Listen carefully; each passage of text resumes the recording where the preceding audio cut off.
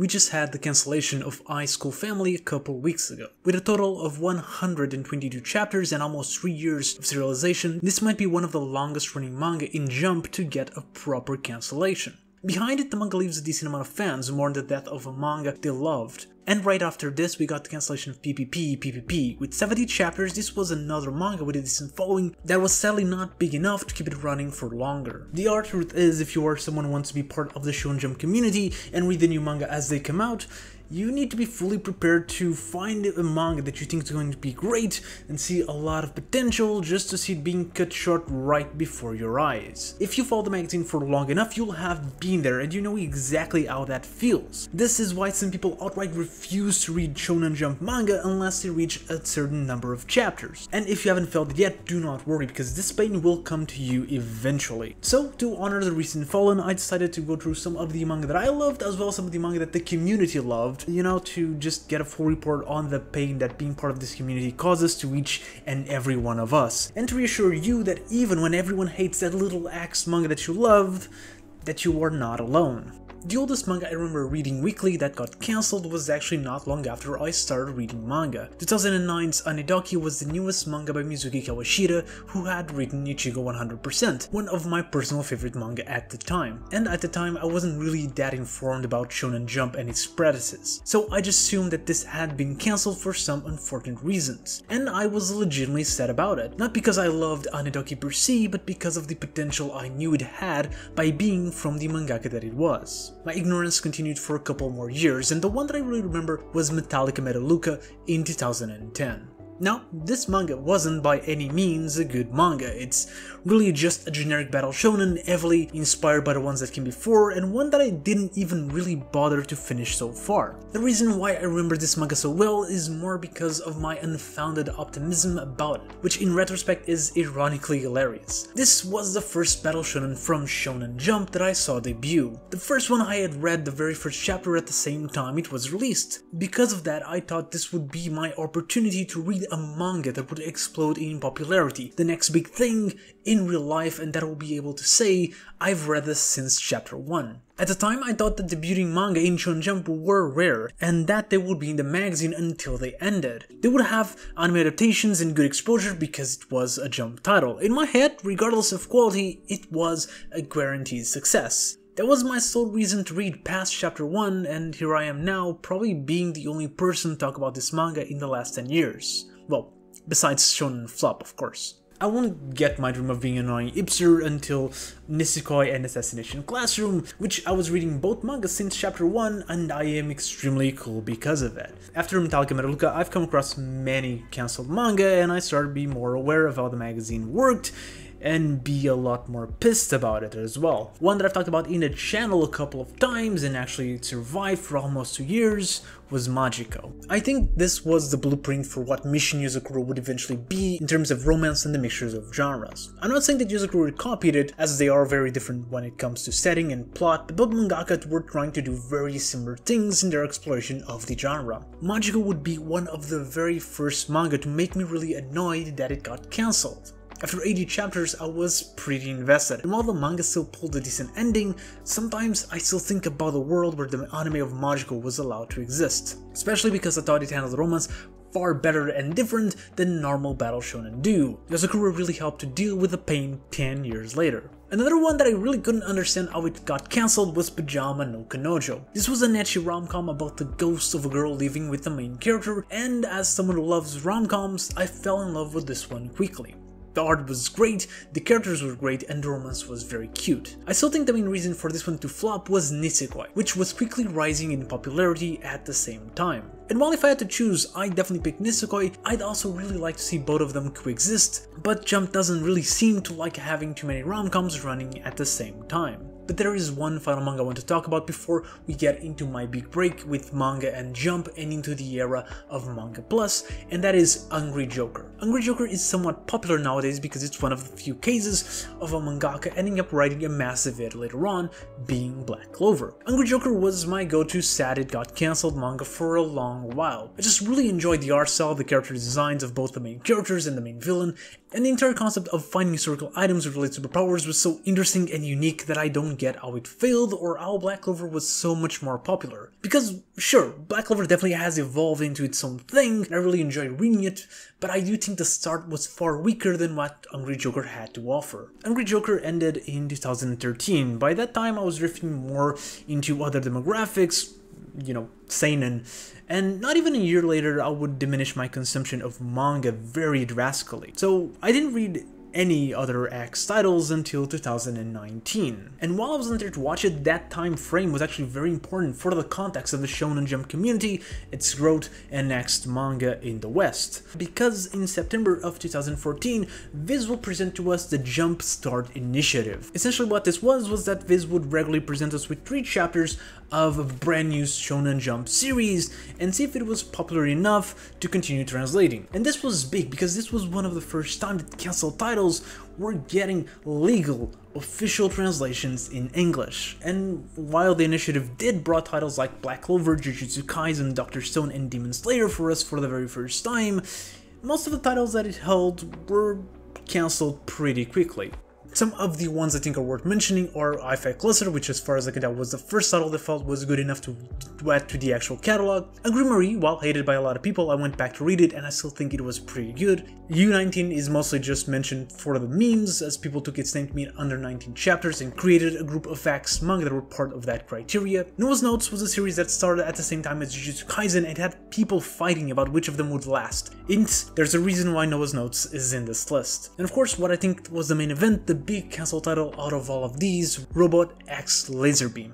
Now, I never read it, but even without being in the community when it came out, I remember hearing about it. After all, it was a brand new sports manga from the author of Kuroko no Basket. Plus, at this point in 2017, we were already deep into what is known as the Spokon Curse. I've done a video where I talk a little bit more about it, that will be linked in the upper corner, but the Spokon Curse refers to how there hasn't been a big successful sports manga in Weekly Shonen Jump since IQ, with the exception to the rule being Inomaru Zumo. So it's natural that people wanted this to be the one that break the curse. And while the manga did last for 67 chapters, it would eventually be cancelled, leaving a lot of people sad about it. In December of 2019, we got the last of the Jumpstart manga, as Viz decided to shift into full weekly Shonen Jump simulpub format, one that will be released for free a couple months later for the entire world with Manga Plus, with Neolation being the last of the Jumpstart titles. This was when I came back into the frame.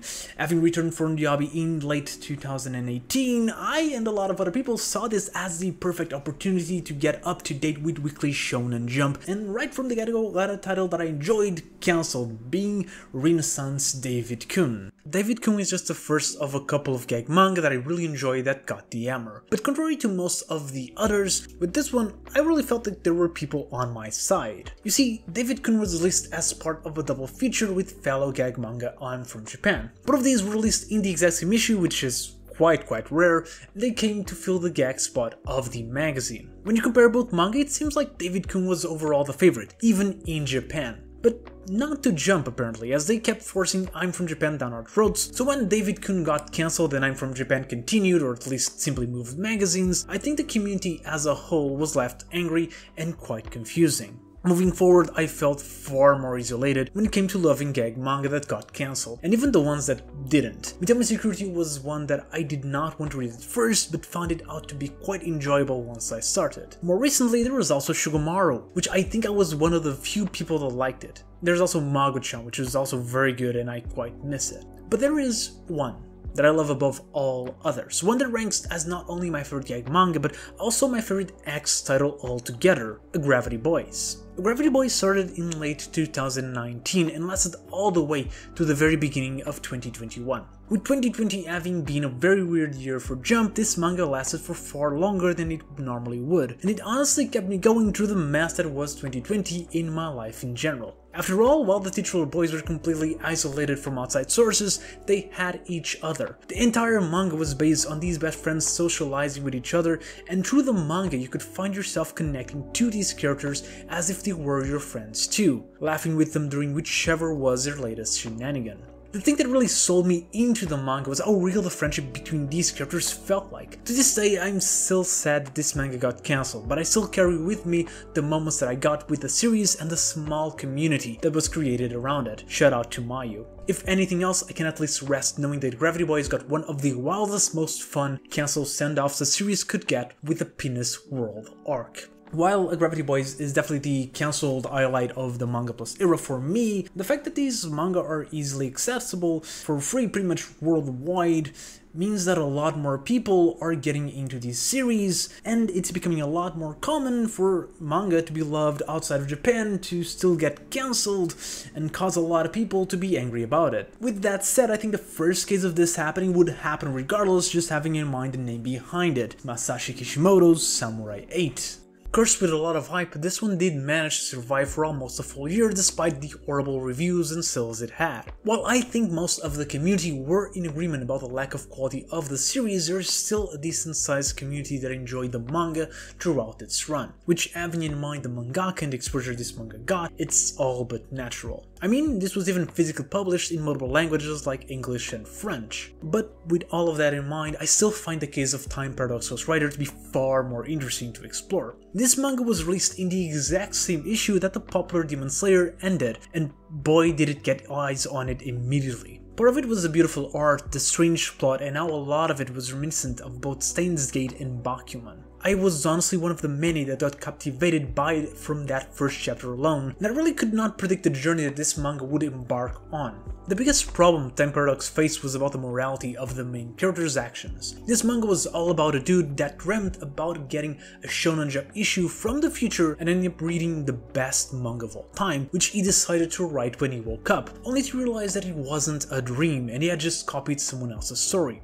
While plagiarism and the morality of it was definitely a theme that the manga wanted to tackle, the Japanese audience didn't want to have anything to do with the grey morality of the situation. Plagiarism is bad, the main character did it, and therefore the main character is bad. The manga struggled to solve and skip through what was honestly its original core theme, but it was too late. Being cut at 14 chapters, it was one of the quickest cancellations of recent times. I would end up falling out of it as the manga would become very messy trying to control the backlash, but a lot of people still see it as one of the most unfortunate examples of the difference between the Japanese culture and the rest of the world. Battle shonens are, however, where we see the biggest cases of people falling in love with a manga just to see it cancelled. And I mean, it makes sense, most of Shonen Jump fans got into the magazine because of Battle Shonen and they're more likely to read other action manga. While I think everything from Zipman to Doron Doron had its fair share of fans, there's 3 titles that stand out for me. And the first is Phantom Seer. This is one that still baffles people, because it seems like it was universally loved, it sold well enough, and again, it had good art. It really went hard when it came to drawing the monsters and ghosts. However, after 4 volumes, the manga suddenly got cancelled. Well, I say suddenly, but it was cancelled pretty much the same way as most other manga were. But this was the first time I saw such a heavy denial over a cancellation. Rumors of why started floating around. The mangaka was sick, he actually wanted to end it, his mother died. Nothing that had actual sources, but that people wanted to believe anyways because this was a good manga and good manga don't get cancelled. Except that they do. All the time, especially during times where the magazine is filled to the brim with battle shonens already. A lot of the blame was shifted towards Mie and Roboko as the manga was performing worse in sales but still remains in the magazine to this day. It got to a point where it was the fanbase of Mie and Roboko versus the Phantom Seer one. And you can still see this as some people actually think I don't like Phantom Seer simply because I am a Mie and Roboko fan, when the truth is, as a Nora fan, I enjoyed Phantom Seer quite a lot. The one that I didn't, and I'm just going to quickly mention, is Redwood. And the reason for it being, I'm pretty sure I've been on 3 different rants about this manga on this channel alone, and I cannot go through that again. I'll just leave it at the pacing was horrible, the people only talked about the girl designs. It's not a surprise it got cancelled, though I am quite surprised it got a physical English release. While it's not the first X title to get it, as we previously mentioned Samurai 8, there was also Zombie Powder, Tirikubo's original manga. Those 2 titles were mostly published because of the amount of fans those 2 mangaka have. There's going to be an audience for them guaranteed regardless of quality. Redwood, however, is the first case of a cancelled manga in Japan by a virtually unknown mangaka to be released physically by Viz. And I think this is a new reality of post-simulpub Jump, where all of these manga are translated anyways, so the process of putting them physically while still nothing to scoff at is easier and less cost effective than it was just a couple years ago. And we can see that in the third and final manga, Ayashimon. Ayashimon was a bit of a different case. The author previously wrote Hell's Paradise, which was a decent hit in Jump Plus. It has an upcoming anime adaptation, and the manga has been completely released by Viz anyways. So when Ayashimon started, Yuji Kako was being compared to its mentor, Tatsuki Fujimoto, and Ayashimon seemed to be on the way to become the next Chainsaw Man, but instead became another example of a manga that people can't really understand where it failed. Still, having in mind all of that, it's quite amazing that we are getting the physical editions, but it's probably something that will be more common going forward. And with that, I think we have a good recent history of Shonen Jump X manga. But it should be noted that this isn't really a Shonen Jump exclusive thing. Banana no Nana, Criminale, and Shonen Achi are examples of other shonen manga that got cancelled in similar situations but from other magazines. And Akansha Overdrive being an example of a shoujo manga being cancelled in similar ways. And that's not even going into manga that get cancelled over other situations, like Act Age getting cancelled because of the crimes of the writer, or Phoenix and High School of the Dead being cancelled because of the death of their writers. Or even situations like Emanon or Stop Ibari-kun, where the authors couldn't keep up with the deadlines or didn't want to continue their series. This is definitely a topic I'd like to explore even more in the future, so if you like this kind of videos, let me know in the comments below, and, you know, subscribe to the channel. On your left, I'm leaving a video on a manga that I mentioned before. I'm from Japan. This was the manga that Shonen Jump outright refused to cancel, so go check it out. And if you watch until here, thank you very much, and I'll see you next video.